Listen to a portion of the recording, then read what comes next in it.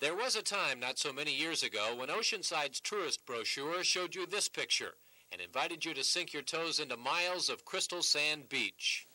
That invitation may still stand, but today tourists are hard put to find the beach.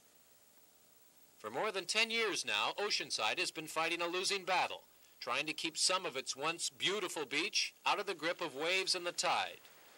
In some places now, there's no beach at all. In others, it's been reduced to a thin strip of sand surrounded by rocks. For the city's summer tourists, it all comes as a big shock. The rocks bother me a lot, quite a bit, especially if you're going in the water and they're on your feet. It really hurts.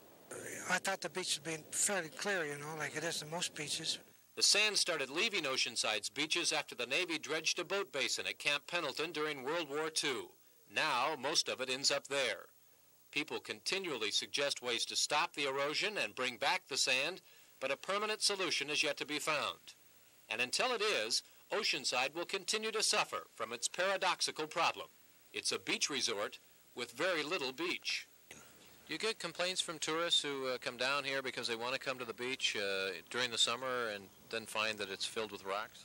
Yes, we do. We get our normal complaints of the problems, and our motel owners are unhappy, and certainly we do get those complaints. But all you can do is say we're going to try to fix it. It's going to take some time.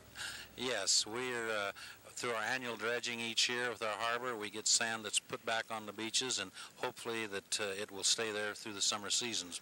The federal government has already admitted it's probably responsible for what's happened to Oceanside's beach, but it's taking its own sweet time doing anything about it. The Corps of Engineers planned some studies next year, but those are only studies. After that, who knows? Which I guess goes to prove once again that you shouldn't mess with Mother Nature. This is Gleeson reporting for TV8 News in Oceanside.